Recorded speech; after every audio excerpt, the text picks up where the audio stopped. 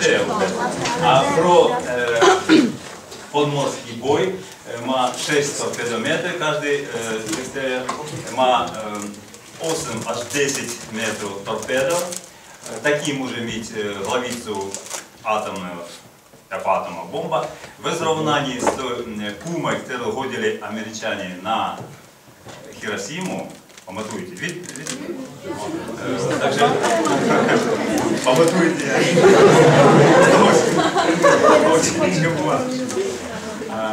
Так то є asi кожна з цих ракет asi 40 крат виконніша. По правду грубо. Кожна понорка може овлівнити на посуд цілого світу.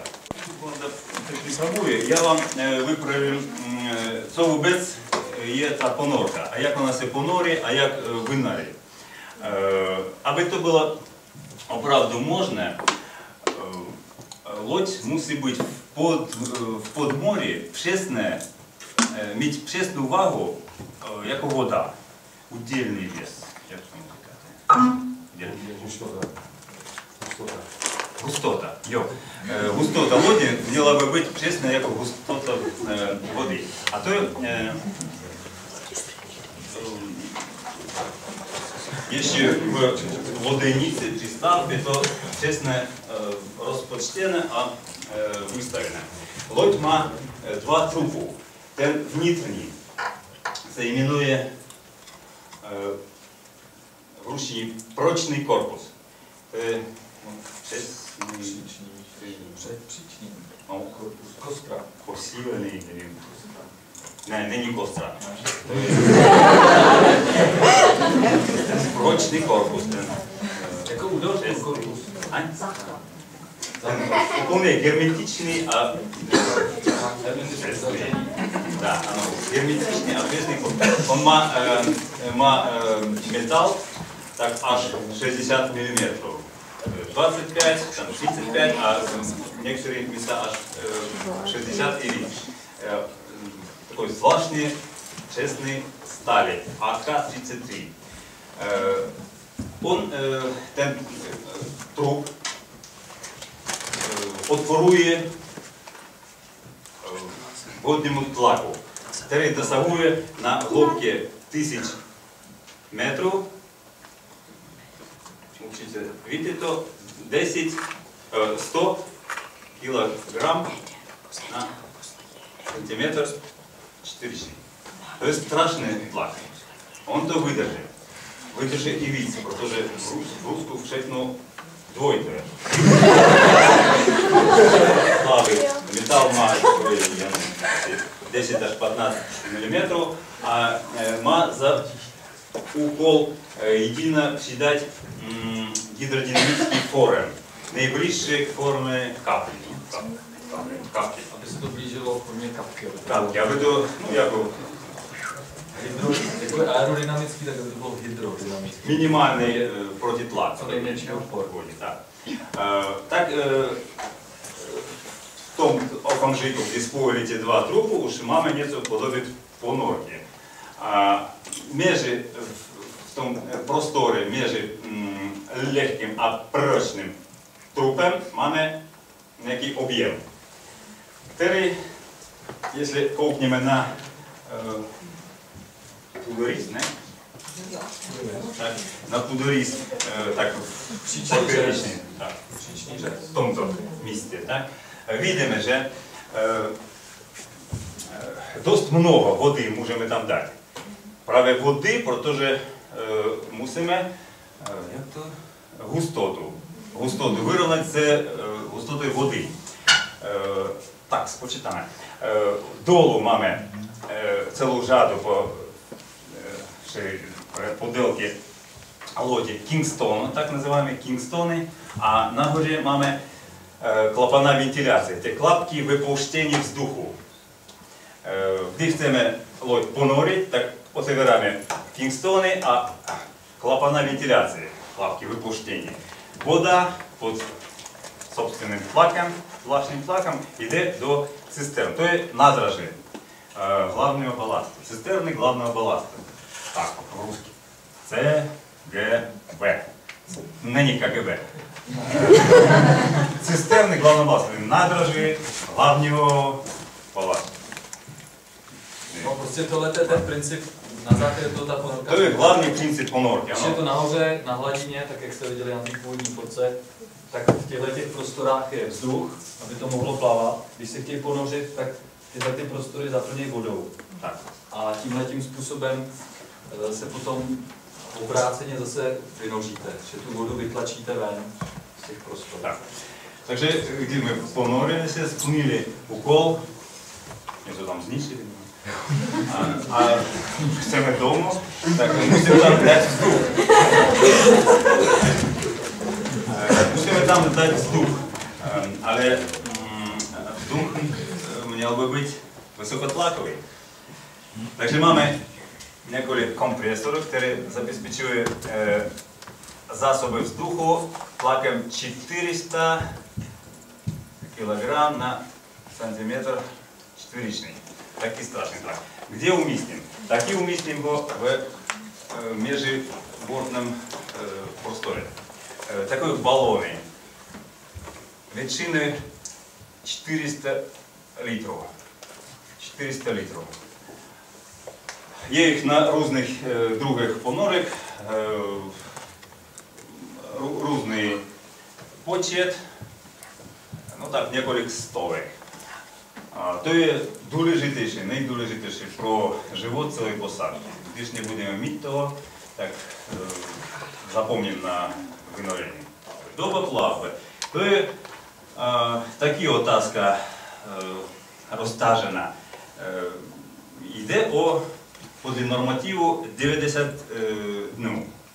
Ale podle nějaké normy? Jo, podle medicínské normy americké nesmí nikdo držet posádku bez střídování víc než 30 dnů. Oni výměna posádky jde, oni jich dávají velkým tím Boeingem do nějakých ostrovů, tam laguny, oni tam odpočívají minimálně dalších měsíc a půl. Tak? My rozpočteni na 3 měsíce, ale většinou to dodává až někdy už plaváme tam v Středozemí nebo v oceáně. Dostaneme radiogram, že musíte ještě 20 nebo 30 dnů. Takže 120 dní to je v pořádku. A nikdo, to je jídelna, důstojnická jídelna. A ten stůl, on se promění v stůl pro operaci, operační stůl. Sofity tam, které tak, jen tak upevněny, oni dělají své. Několik důstojníků, které má mimo hlavní své speciálnosti, mimo hlavního úkolu svého, máme taky jako asistenty tomu doktorovi. Takže můžeme tam zlikvidovat takovou nemoc jako slepá střeva. Slepá střeva, tam nějaký, no zubař, ten doktor je universál. Jediné, co musíš ему честно указать, který zub máš. Ale musíte říct, který zub to je. Даже были případy, právě to není legrace, просто доктор трошку так хибно. А каждая твоя хиба, она měla by být u vojáků proměněna něco takového prospěšného. Doktor řekl komandíru, veliteli posádky, že to bylo nucené, protože nebylo možnosti dostat tomu právě. Tak я бы еще měl vytrhat i ten druhý, tak я еще его, bylo mě líto, já tak svým uměním dělal všechno. Nebudeme na tom moc trvat. Já si tě trošku zdržím předtím, tak bych ti chtěl pomoct, aby si se zase vrátil k konstrukci, protože by bylo zajímavé se dozvědět, co teda v které části té ponorky je, kde je atomový reaktor, kde jsou ty jaderné rakety. Ten půdorys je právě půdorys ponorky KURSK. Všechny vy slyšeli určitě, znáte ten případ. Jak umístěné zařízení na ponorce. Když já vám tam nakreslil tu ponorku, ukázal jenom ty trубы, внутренние, а наружные. Не řekl, že для забезпечения zvětšení живучести, jako výkonnosti možná. Ne, výkonnosti. Ne? Výživnosti. No.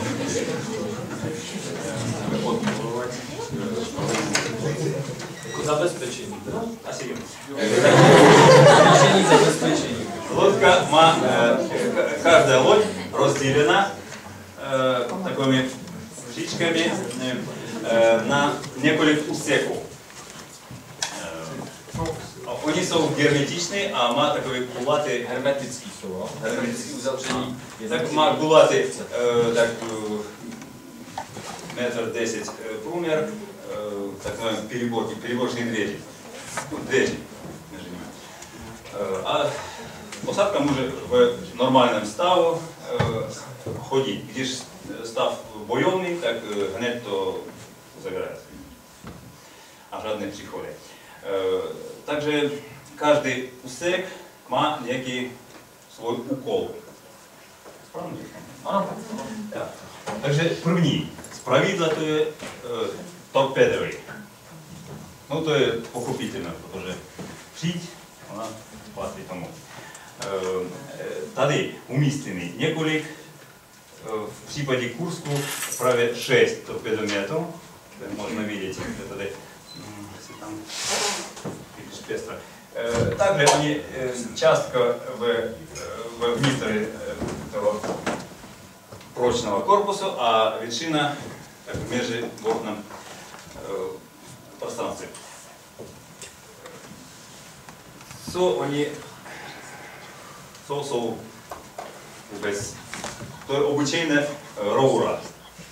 Železná roura, ona má víko zadně a víko přední. Uvnitř umístěna torpéda. Torpéda, jak já vám řekl, torpéda může být jako menší a větší druh. Nakreslíme. Torpéda to je tak trošku podoba ponorky. Центральный, так званый, центральный пост. То есть гребительские становище.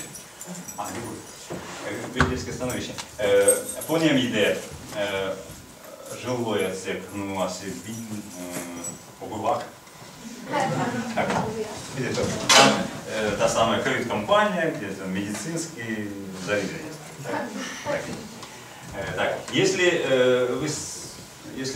можно вот тут увидеть, есть такие шик-мостовицы, контейнеры.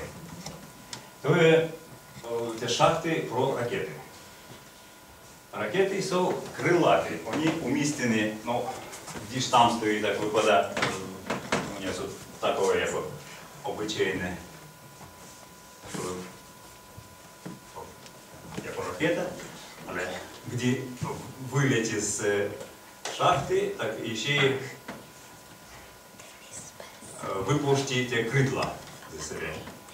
Ну, asi to многократно видели в голливудских фильмах. А лети такая небезпечная збрань,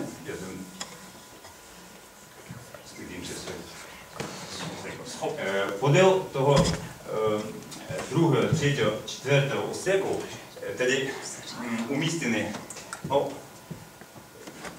где бы я накреслил правый курс, так он такой широкий. А тогда между тем, тем трупом, тогда уместены контейнеры с ракетами. Так. Далее йде два стейних усеков, они jsou реакторы. Реактори догромади розвою викон аж 98 тисяч коней. Ну, если видите, Жигули měli 57, эти компрессоры, о которых mówił, aby nabít tlak vzduchu a jiný tam. черпадла, що потребуємо, там, генератори. Так, а два дальших усека, то є такі скоростейні на турбіну. Одна, друга турбіна. Кожна йде на свій шров, а де би рухались ми згора, так Курск випадає таким способом.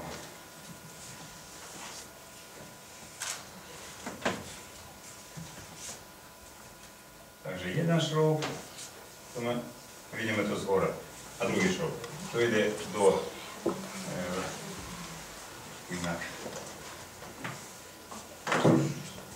тоді маємо одну турбіну, а маємо другу турбіну. Так, а це той узел, то є 1852 метра, то є міля. А миля за годину – то есть узел. Также 36 крат 1,8, так то буде акурат рихлость кілометрів. Я вам řeknu, že to je